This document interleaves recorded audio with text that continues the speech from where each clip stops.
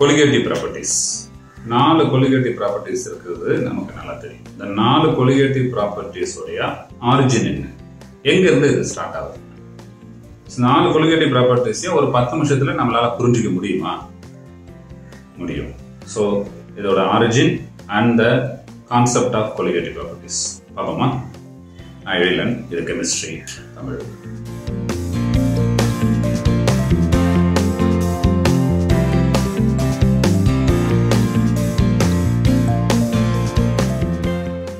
So colligative properties அதோட origin புரிஞ்சிக்கணும் அப்படின்னா first ஒரு simple basics. So water இருக்கு. That is water மட்டும் இல்ல any volatile solvent இருக்கு அப்படின்னா அதோட surface மேல அந்த water particles evaporate ஆகி phase change நடக்கும். That is இங்க water phase இங்க vapor phase. So vapor phase. So இந்த இடத்துல இந்த vapor particles will hit the container. So ஒரு vapor pressure develop ஆகும். இந்த vapor pressure depends upon the number of particles which evaporates. So இங்க இருக்கிற number of particles அதிகமா இருந்தா vapor pressure அதிகமா இருக்கும். So இதுதான் vapor pressure. So இங்க ரெண்டு கண்டெய்னர் இருக்கு. ஒண்ணுல pure solvent water மட்டும் எடுத்துக்கோங்க. இன்னொன்னுல pure solvent கூட solute போடுறோம். இந்த solute உடைய ப்ராப்பர்ட்டி என்ன அப்படின்னா non volatile non electrolyte. non volatile non electrolyte. இப்ப இந்த பச்சை கலர் சர்க்கிளா இருக்கு காமிச்சிருக்கிறதுலாம் solute particles. So solute போட்ட உடனே இந்த ரெண்டுத்துக்கு கவனிச்சீங்களா இங்க இந்த ப்ளூ கலர் அதாவது solvent particle குறைஞ்சு போச்சு பாருங்க. So solute போட்ட உடனே what happens here? இந்த solute சர்ஃபேஸ்ல போய் உட்கார்ந்துட்டு solvent particles evaporate ஆகறத இது hinder பண்ணும், restrict பண்ணும். So the amount of solvent particles evaporated will become less. So அதனால இங்க vapor pressure குறைஞ்சிரும். So பியூரா இருக்கும்போது vapor pressure விட அதாவது that is P0. P0 என்றது என்னன்னா pure solvent உடைய vapor pressure. இங்க P partial pressure. யார் vapor pressure? ஏன்னா solvent மட்டும் தான் இங்க evaporate ஆகும். Solute வந்து non volatile பார்ப்போம். So the solute particles போய் hinder பண்றதுனால solvent உடைய vapor pressure இல்ல ஒட்டுமொத்த இந்த solution உடைய vapor pressure will decrease. So இதுதான் nothing but Raoult's law. So Raoult's law இதுதான் சொல்றாரு. Raoult's law வந்து இத வந்து ஐடென்டிஃபை பண்றாரு. என்ன ஐடென்டிஃபை பண்றாருன்னா P0 அதாவது pure solvent உடைய vapor pressure will be greater than vapor pressure after adding solute. So P0 minus P தான் lowering of vapor pressure. Lowering of vapor pressure. அது எதை டிபெண்ட் பண்ணிருக்கும் அப்படின்றாரு அப்படின்னா solute உடைய மோல் ஃபிராக்ஷனை டிபெண்ட் பண்ணிருக்கும். solute நீங்க அதிகமா போட போட சே ஃபார் எக்ஸாம்பிள் உப்பு ஆர் சுகர் இந்த நிறைய போட போட அந்த சுகர் பார்ட்டிகல் சால்ட் பார்ட்டிகல் என்ன பண்ணும் அந்த வாட்டர் சர்ஃபேஸ்ல இருந்துட்டு water R solvent evaporate ஆகுறத stop பண்ணும், அதை ரெஸ்ட்ரிக்ட் பண்ணும், ஸ்டாப் பண்ணாது குறைக்கும். ஸோ வேப்பர் பிரஷர் இங்க குறைஞ்சிரும். So இது lowering P0 minus P is lowering of vapor pressure divided by P0 initially. அப்ப initially எவ்வளவு இருந்தது மேல எவ்வளவு கம்மியாச்சு. So this is called lowering relative lowering of vapor pressure. First colligative properties வந்துருச்சா? So relative lowering of vapor pressure நீங்க சம்பந்தப்படுத்தி பாக்குறீங்க, relate பண்ணி பாக்குறீங்க. initially எவ்வளவு இருந்தது அப்புறம் எவ்வளவு குறைஞ்சது. So குறைஞ்ச vapor pressure divided by initial vapor pressure. So அதான் relative lowering of vapor pressure. First colligative property, it depends upon the number of solute particle, not on chemical property or its nature of the solute. அதனால தான் அது colligative property. Depends upon the number, only number, amount, quantity of solute. Okay, so இதான் first. அப்போ இங்க solute போட்ட பிறகு கம்மியாகுது இல்லையா lowering of vapor pressure. அப்போ இப்போ new vapor pressure அதாவது solution உடைய vapor pressure என்னது? So solution உடைய vapor pressure equal to mole fraction of solvent into so initial solvent உடைய vapor pressure. So new vapor pressure என்னது? solution உடைய vapor pressure இது equal to initial இருந்தா P0 into அதோடைய solvent உடைய mole fraction. solvent உடைய mole fraction. Okay, mole fraction இங்க solute நீங்க அதிகமா ஆட் ஆக solvent உடைய mole fraction குறைஞ்சிட்டு வரும். So vapor pressure இங்க குறையும். தான் first colligative property, relative lowering of vapor pressure. Okay.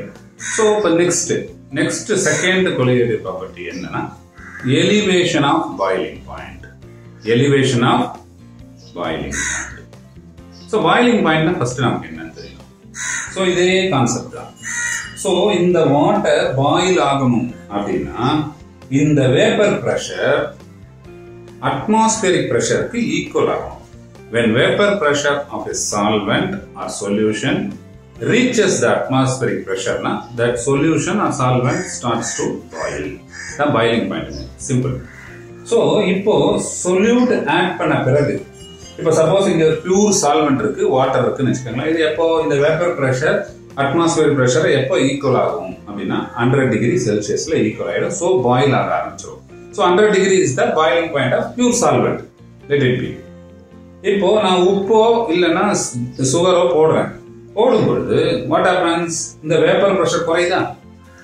So vapor pressure இங்க குறைஞ்சிருது. அப்போ vapor pressure குறைஞ்சதுனா we need more amount of heat. அதிகமா கொடுக்கணும். இது அந்த vapor pressure இத evaporate பண்றதுக்கு solvent particle evaporate பண்றதுக்கு we need more amount of heat. அப்போ அதிகமா நம்ம சூடு கொடுக்கும் பொழுது டெம்பரேச்சர் கொடுக்கும் பொழுது what happens? அப்பதான் vapor pressure atmospheric pressure க்கு equal ஆகணும். ஆனாதான் boil ஆகும். Boiling point. So we need more amount of temperature or heat energy. So boiling point will increase. So solute add பண்ண பிறகு 100 ல கொதிக்க வேண்டிய தண்ணி 101, 102 ல கொதிக்க ஆரம்பிக்கும். So elevation of boiling point. எதனால தான் அப்படினா இதே lowering of vapor pressure நால தான். ஒண்ணுக்கு ஒண்ணு லிங்க். நல்லா புரிஞ்சுக்கங்க. Colligative properties எல்லாமே ஒண்ணுக்கு ஒண்ணு related. எல்லாமே depends upon the Raoult's law. Lowering of vapor pressure after adding non-volatile, non-electrolyte solute. So இப்போ அதிகமா நம்ம heat கொடுக்கும்போது so boiling point elevate ஆயிடுச்சு. Increase in boiling point. So அப்ப அதோட difference temperature changing temperature அதான் boiling point. Boiling point என்னது? Molality, product of molality into constant. Constant kb ன்றது ஒரு constant. அதாவது elevation of boiling point constant. இந்த kb தான் என்ன சொல்லுவாங்க ebullioscopic constant. Ebullioscopy அப்படினு சொல்லுவாங்க. ஓகே சோ இதுதான் அப்போ elevation of boiling point இருந்ததனால initial temperature கூட நம்ம ஆட் பண்ணனும். அந்த சேஞ்சை ஆட் பண்ணனும். ஞாபகம் வச்சுக்கோங்க. அந்த சேஞ்சை ஆட் பண்ணனும். So second colligative property. Third colligative property என்னன்னா depression of freezing point. அதாவது freezing point குறைஞ்சிரும். Depression of freezing point. So இந்த இடத்துல freezing point அப்படினு சொல்லும்போது ரெண்டு ஃபேஸ் பார்க்கறோம். Liquid phase, solid phase. இந்த liquid phase எப்போ solid phase ஆ மாறும் அப்படினா இந்த liquid phase உடைய vapor pressureம் இந்த solid phase உடைய vapor pressureம் equal ஆகும் பொழுது liquid will become solid or solid liquid ஆகும். அது melting point. So in the freezing point, liquid solid ஆகணும்னா ரெண்டுத்தோட vapor pressure should be in equilibrium. Okay. அப்போ ரெண்டு phase நம்ம இங்க ஹேண்டில் பண்றோம். ரெண்டாவது இந்த சாலிடா liquid வந்து சாலிடா மாறணும்னா லாட்டிஸா மாறணும். ஒன்னு மேல ஒன்னு அந்த particles, solvent particles அடுக்கப்படணும் லாட்டிஸா. இந்த லாட்டிஸா சேஞ்ச் ஆகிறத solute particles போய் இன்டர் பண்ணும். இன்டர் பண்ணும்போது அது 0 டிகிரில ஐஸ் ஆக வேண்டிய வாட்டர் ஆஃப்டர் ஆடிங் நான் வாலடைல் நான் எலக்ட்ரோலைட் சொல்யூட் -2 டிகிரி -3 டிகிரில ஃப்ரீஸ் ஆகும். That is isomer. ஒரு எக்ஸாம்பிளுக்கு தான் இதெல்லாம் சொல்றேன். இந்த வேல்யூலாம் இட்ஸ் நாட் எ கான்ஸ்டன்ட். ஒரு எக்ஸாம்பிள் புரியறதுக்காக.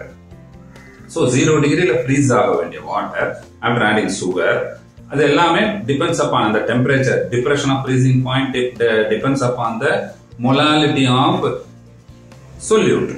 அதாவது mole fraction of solute. சரிங்களா? இங்க இந்த colligative propertyல நம்ம molality தான் யூஸ் பண்ணுவோம். Molality. ஓகே? அதாவது moles of solute in 1000 kg of solvent. அதான் molality. Small m molality. Okay. So freezing point இந்த லாட்டிஸ் இங்க லாட்டிஸா மாறணும். அதாவது வாட்டர் வந்து ஃப்ரீஸ் ஆகணும். இந்த லாட்டிஸ் ஸ்ட்ரக்சர் அங்க கிரியேட் ஆகும். அதை சொல்யூட் ஹிண்டர் பண்ணுது. இது எப்படி ஹிண்டர் பண்ணுதுன்னா இங்க அதேதான், வேப்பர் பிரஷர் குறைஞ்சிருச்சு. So we need lower temperature to overcome this. அப்போ lower temperature இறங்கின பிறகுதான் இந்த சொல்யூட் என்ன ஆகும்னா இந்த சால்வெண்ட் பார்ட்டிகல்ஸ் சொல்யூட்டை தாண்டி freeze ஆகும். Water will become ice. So this is depression of freezing point. இதையே எதான் டிபெண்ட் பண்ணிருக்கு? Vapour pressure. ஸோ எல்லாமே Raoult's law. ஒண்ணுக்கு ஒன்று dependent. lowering of vapor pressure, so relative lowering of vapor pressure. இதனால என்னாச்சு? Boiling point increase ஆகுது. Elevation of boiling point. இதனால என்னாச்சு? ஃப்ரீசிங் பாயிண்ட் குறையுது. Depression of freezing point. இதுதான் 3 கொலிகேட்டிவ் ப்ராப்பர்ட்டிஸ். ஸோ எல்லாமே பார்த்தீங்கன்னா இந்த வேப்பர் ப்ரெஷரை லிங்க் பண்ணி தான் ஒன்றுக்குள்ள ஒன்று வரும். The last and 4th colligative property is osmotic pressure. So osmotic pressure-ம் இந்த relative vapor pressure தான் டிபெண்ட் பண்ணிருக்கு. ஸோ அதுல இருந்து அதோட ஆரிஜின் அதுதான். ஸோ அதை புரிஞ்சுக்கணும் அப்படின்னா இந்த ஆஸ்மாட்டிக் ப்ரெஷருடைய இந்த என்வாயர்மெண்ட்டை நம்ம ஸ்லைட்டா டிஃபர் ஆகும். அதை நம்ம சரியா புரிஞ்சுக்கணும். ஸோ இங்க அதோடைய அசம்பிளி வச்சிருக்கேன். அதாவது என்ன அப்படின்னா ஒரு 2 வெசல், க்ளோஸ்டு கண்டெய்னர் வெசல், ஒன்னுல சால்வெண்ட் மட்டும் இருக்கு, இன்னொன்னுல solvent plus solute. So for example water மட்டும் சால்வெண்ட், இன்னொன்னு water plus sugar R NaCl salt ஏதாவது போட்டு வச்சிருக்கு. த்ரூ இது ரெண்டு எதால வந்து செப்பரேட் ஆயிருக்குன்னா த்ரூ SPM சொல்லக்கூடிய semi permeable membrane. Semi permeable மெம்பரேனுடைய uniqueness என்ன அப்படின்னா semi permeable membrane SPM solvent பார்ட்டிகளை மட்டும்தான் அலோவ் பண்ணும். இந்த பக்கமும் ஆர் இந்த பக்கமும் டூ அண்ட் ஃப்ரோ. சொல்யூட் பார்ட்டிகளை அலோவ் பண்ணாது.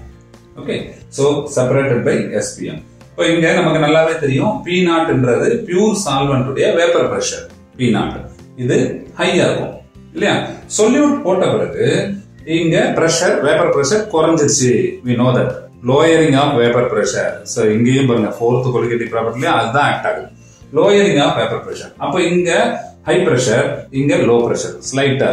சோ அப்ப அந்த due to the pressure difference இந்த SPM வழியா என்ன ஆகும் அப்படின்னா சால்வெண்ட் பார்ட்டிகல் இந்த பக்கம் வர ஆரம்பிச்சு. சால்வெண்ட் பார்ட்டிகல் சால்வெண்ட்ல இருந்து சொல்யூஷனுக்கு வர ஆரம்பிச்சோம். வர ஆரம்பிச்சோன்னே இதோட லெவல் அப்படியே ரைஸ் ஆக ஆரம்பிக்கும். இந்த சொல்யூஷனோட லெவல் ரைஸ் ஆகும். அப்போ நம்ம கிட்ட ஒரு கேள்வி வரும், இங்க இருந்து இங்க போகாதா அப்படின்னா போகும். But due to pressure difference இங்கதான் ஹை பிரஷர் இல்லையா? பியூர் சால்வெண்ட் P0 தான் ஹை, நியூ பிரஷர் வந்து வேப்பர் பிரஷர் லோ. சோ இங்க இருந்து சால்வெண்ட் SPM வந்து சொல்யூஷன் டு சால்வெண்ட்டையும் சால்வெண்ட் பார்ட்டிகளை அலோவ் பண்ணும். But that will be low initially. அப்போ இங்க பாருங்க அதிகமா எங்கதான் வருது? சால்வெண்ட்ல இருந்தா சொல்யூட்டுக்கு வருது, சால்வெண்ட்ல இருந்தா சொல்யூஷனுக்கு வருது, சொல்யூஷன்ல இருந்து சால்வெண்ட் கம்மியா தான் போகும். இது எப்ப வரைக்கும் அப்படின்னா இந்த பிரஷர் டிஃபரன்ஸ் ஈக்குவல் ஆகிற வரைக்கும். அதாவது இந்த லெவல் கொஞ்சம் கொஞ்சமா அப்படியே இன்க்ரீஸ் ஆகும் until a pressure equalizes. இந்த லெவல் இங்க இன்க்ரீஸ் ஆச்சுன்னா சோ சால்வெண்ட் இங்க அதிகமா ஆனதுனால இங்க வேப்பர் பிரஷர் இங்க இன்க்ரீஸ் ஆகும். that equals the initial vapor pressure P0. அப்போ இந்த movement of solvent will freezes, will stop, நின்னுடும். So இதுதான் ஆஸ்மாசிஸ் னு சொல்லக்கூடிய இந்த phenomena ஆஸ்மாசிஸ். Okay, osmosis. இப்போ அது நேச்சுரலாவே எப்ப நிக்கும்? இந்த பிரஷர் ஈக்குவல்ஸ் டு இந்த பிரஷர் ஈக்குவல்ஸ் டு இந்த பிரஷர். அதாவது அந்த கண்டிஷன்ல அந்த பிரஷர் ஈக்குவலைஸ் ஆகுது. அந்த கண்டிஷன்ல பாத்தீங்கன்னா சால்வெண்ட் இங்க வரதும் சால்வெண்ட் இங்க போகிறதும் ஈக்குவல் ஆயிடும். தட் இஸ் ஈக்குலிபிரியம் அட்டைன் ஆயிடும். the amount of solvent movement will be to and fro movement will be equal, equilibrium attain ஆயிடும். ஓகே, சோ இது ரிவர்ஸ், இது ஆஸ்மாசிஸ், இது ஆஸ்மாசிஸ். ஓகே, இப்போ நான் இனிஷியலாவே இந்த மூவ்மெண்ட் ஆஃப் சால்வெண்ட்டை நான் ஸ்டாப் பண்ணணும். நான் என்ன பண்ணணும்? நான் இந்த மூவ்மெண்ட் ஆஃப் சால்வெண்ட்ல இருந்து சொல்யூஷனுக்கு வரக்கூடிய சால்வெண்ட் பார்ட்டிகளை நான் ஸ்டாப் பண்ணணும்னா என்ன பண்ணணும்? சோ இந்த பிரஷர் டிஃபரன்ஸ்க்கு ஈக்குவலான பிரஷரை நான் இங்க ஏதாவது ஒரு அப்ளிகேஷன் வழியா அப்ளை பண்ணணும். த்ரூ எ பிஸ்டன், மோட்டரைஸ்டு எக்யூப்மெண்ட், அந்த மாதிரி ஏதாவது ஒரு பிரஷர் நான் அப்ளை பண்ணணும். that must be equal to the pressure difference. so இங்க நான் அப்ளை பண்ணும் பொழுது இந்த பிரஷர் ஈக்குவல் ஆயிடுச்சுன்னா the movement of solvent particles from solvent to solution will stop. நின்னுடும். So இந்த ஆஸ்மாசிஸை நம்ம ஸ்டாப் பண்ணிடலாம். ஆஸ்மாசிஸ் என்ற பினாமினா ஸ்டாப் ஆயிடும். That pressure you are applying, என்ன பிரஷர் நம்ம அப்ளை பண்ணுமோ அந்த பிரஷர் தான் இந்த சொல்யூஷனுடைய ஆஸ்மாட்டிக் பிரஷர். புரியுதா? சிம்பிள், அவ்வளவுதான். ஸோ எல்லாமே எங்கிருந்து ஆரம்பிக்குது? Relative vapour, lowering of vapour pressure, lowering of vapour pressure வந்து ஆரம்பிக்கிறது தான். ஸோ அப்போ ரிவர்ஸ் ஆஸ்மாசிஸ்னா என்ன, அதோட அப்ளிகேஷன் என்ன? ஸோ இதெல்லாம் நம்ம அடுத்த வீடியோவில், இண்டிவிஜுவல் வீடியோவில் வெறும் osmosis, osmotic pressure, reverse osmosis இன்னும் டெப்த்தாக நம்ம நெக்ஸ்ட் வீடியோவில் எக்ஸ்ப்ளோர் பண்ணுவோம். இப்போ கொலிகேட்டிவ் ப்ராப்பர்ட்டிஸ். ஸோ 4 கொலிகேட்டிவ் ப்ராப்பர்ட்டிஸையும் நம்ம கொஞ்ச நேரத்தில் ஃப்ரம் ரவுல்ட்ஸ் லா, ஆரிஜின் ஃப்ரம் ரவுல்ட்ஸ் லா என்னன்னு சொல்லி பார்த்தோம். ஸோ அதோடைய ஈக்குவேஷன்ஸையும் நம்ம கோ த்ரூ பண்ணோம். ஸோ இந்த வீடியோ இன்ஃபர்மேட்டிவாக இருந்ததுன்னா லைக் பண்ணுங்க, share with your friends and schoolmates. Thank you very much. நான் எழிலன், இது கெமிஸ்ட்ரி தமிழ்.